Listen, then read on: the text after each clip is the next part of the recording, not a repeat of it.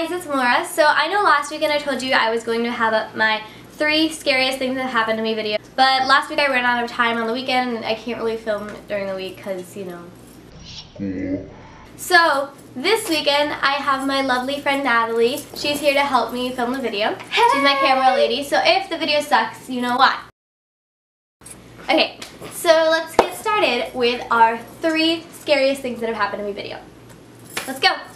Okay, so the first scariest thing that's ever happened to me, it's not scary as in paranormal, but me and my friend Gabby were at the mall one day, right? We were ready to leave, so we went outside and sat on the curb.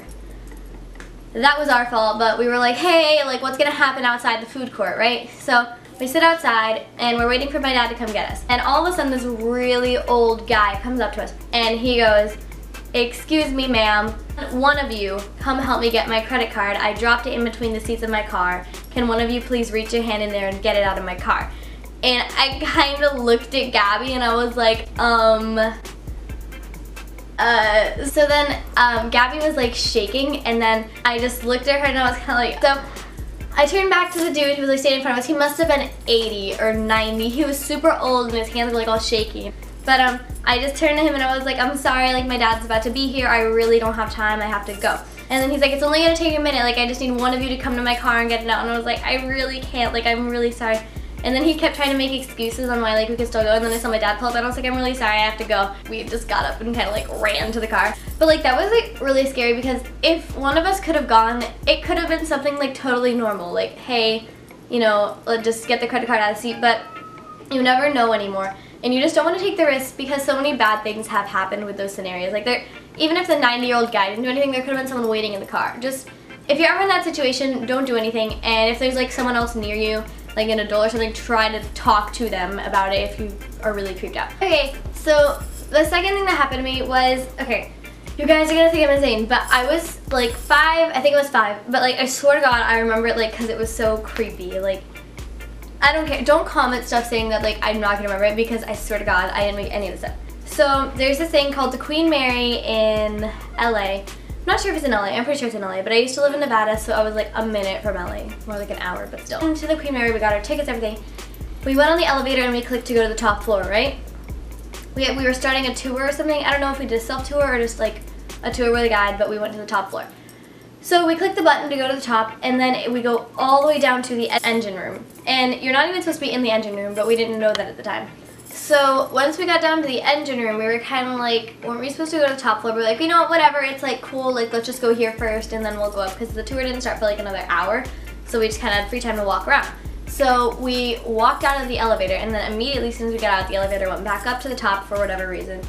And we started walking. Now the engine room is known to be where a lot of the passengers died on the ship. So we were, I don't know, we were already kind of freaked out, but we weren't freaked out. Like, started walking and we had to go to this gate. Okay. You know those gates after you get out of rides at theme parks, we like open them and then they shut automatically behind you?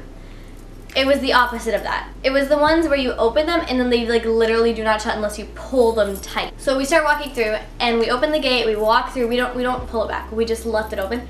And like after like we keep walking, it slams shut. So we're kind of like, wait, what? Like, who's behind us? Like, did someone else come? And we're just looking around, reading, like, I don't even think there were any signs in there. Like, I don't think you're supposed to be down there. So we're just kind of walking through there, and all of a sudden we hear these, like, voices and, like, banging. And we're like, let's, like, get out of here. So we just walk out. We get to the other side of the elevator, like, the other elevator on the other side. And my mom gets pushed. Like, she just gets pushed. Something pushes her, and she trips, but she didn't fall. And it's not like she was wearing heels. Like, she wasn't gonna just randomly, like, you know, like, fall. She literally got pushed out of nowhere. So, right after that, we kind of, like, ran out of there and got back on the elevator and went back up to the top. And then we started our tour. Whatever, that was my second story. And, yeah, here's my third. So, for my third story, it's not something that I would really consider creepy. More kind of, like, sweet, but it is sort of paranormal. So, one time, I think it was in, like, 3rd grade? I don't know. It was the night that my grandmother died. I had a birthday party that morning. I got to see her before she passed anyways. It was like early in the morning. So I had my bathing suit and stuff. It was like a pool party, but all of that was in the car since we went straight to the emergency room after she was like, you know, dying. Yeah, so that was a really sad night for me and like my whole family. We came home and it was pitch black outside. It was summer, I'm pretty sure. And I was like, oh yeah, Mom, like let's get my bathing suit out of the car before it's gets all moldy and gross and the car smells bad.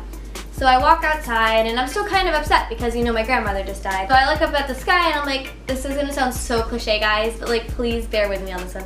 But I look up at the sky and I go, Nana, if you're still like with me and like you're still here and you can see me right now, send a shooting star like across the sky. And so I look up and then a shooting star goes by and then I'm like, oh my God, wait, like really? Like you're there? Like do it again. And so like about 4 more went by because I was like super excited. I was like, God, yay! Like that whole thing. But like, yeah, so I saw that and then I went to show my mom and she did it for my mom. Like, yeah, we went back inside and stuff and then I went to do it to my dad. And so I was like, hey Dad, like come look at this, and it didn't work anymore.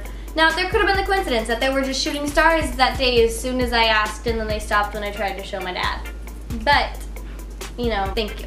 Okay guys, so that was my 3 creepy-ish weird things that have happened to me. I'm sure if I really thought about it, there could be like 1,000 more. So yeah, I hope you guys enjoyed that video. Yeah, comment, like, and subscribe, and don't forget to thank my assistant, Natalie. By the way, guys, I almost forgot to tell you, she is starting her YouTube account. The video will be up, like, either today, like, tomorrow-ish. I honestly have absolutely no idea. I'm making her edit it for me. Yeah, so make sure you subscribe to her. Click on her face if you want to subscribe to her.